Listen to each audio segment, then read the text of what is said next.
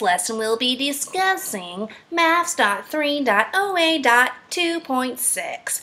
So we will be understanding division as an unknown factor problem. Should be a doozy. We'll find out. But let's transition now, so let me teach ya.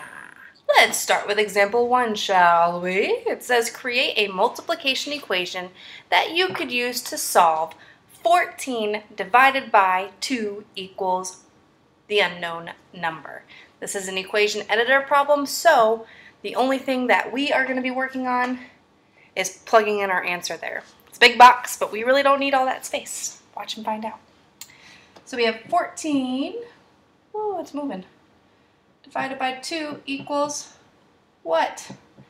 Well, we need to know that multiplication and division, this is my signal for division, are inverse operations, meaning you can just flip them around. So we could write box times 2 equals 14, and what goes inside the box would be 7. So 7 times 2 equals 14, or 2 times 7 equals 14. Either one would work. I'm going to plug in this one, but either one would work. Example 2 says write a number in each box to create a true multiplication equation that could be used to solve 30 divided by 6 equals what? This is a grid response. That stands for graphic response item display. I'm not really sure how they're going to grade these on the FSA, but I'm going to teach you just to be sure that you know how to do it if they come up. So, what would go in here? Well, 30 divided by 6 equals what? That would be the same thing as what times 6 equals 30. And obviously 5 times 6 equals 30. So 5 should go in this box. 30 needs to go in this box because, again, multiplication and division are inverse operations, also known as you can create fact families from them. That's all.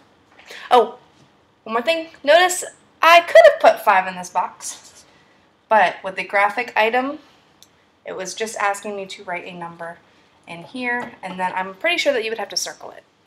Example 3. Whoa. Before I start example 3, this is a great time for me to put a link right here saying if you're not very fluent with your multiplication tables, go check out this video. It will help you. It's a little bit difficult at first, but if you listen to this song like 3 times a day, every day, you will be a pro. Alright, back to this one. What is a multiplication equation that can be used to solve 15 divided by 3 equals the unknown?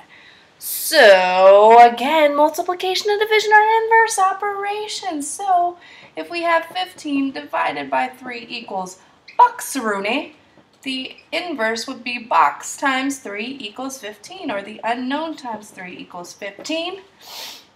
What goes in the box? 3, 6, 9, 12, 15. Boom.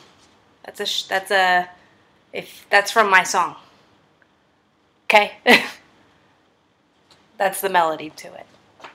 Alright, so I need something that says box times 3 equals 15, or commutative property, 3 times box, or 3 times 5 equals 15.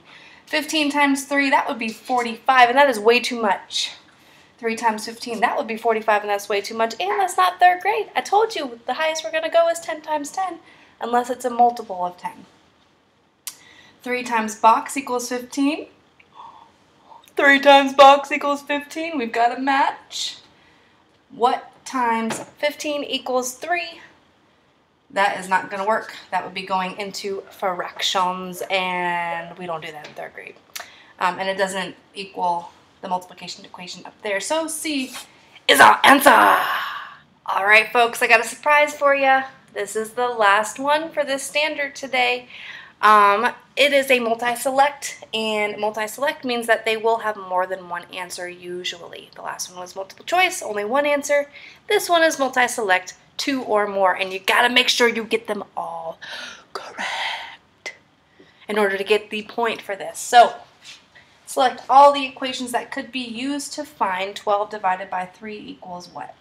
So I'm seeing a bunch of 3's and 12's.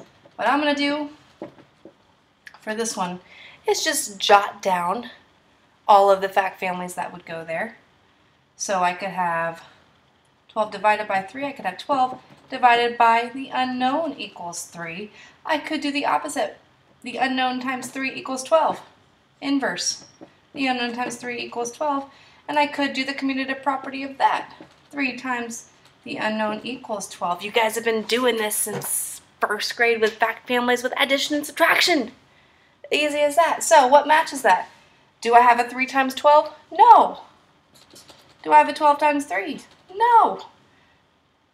I'm sorry, 12 times box. No, I have a 12 divided by the unknown, but not a 12 times the unknown. Do I have 12 times 3? No. Do I have 3 times the unknown? Yes. Do I have the unknown times 3 equals 12? Yes. D, E. And there you have it, kids. And teachers and parents. All right, folks, before I go, you know what time it is. It is time to leave you with some motivation and or inspiration. So this one comes in today from a really cool kid who I've got like mad props for. His name's Kid President. If you haven't searched him out on YouTube, you need to. He will crack you up and he will just fill your heart. So what Kid President, one of the very many cool quotes that he's thrown out there is, give the world a reason to dance. So stop what you're doing and dance with me right now.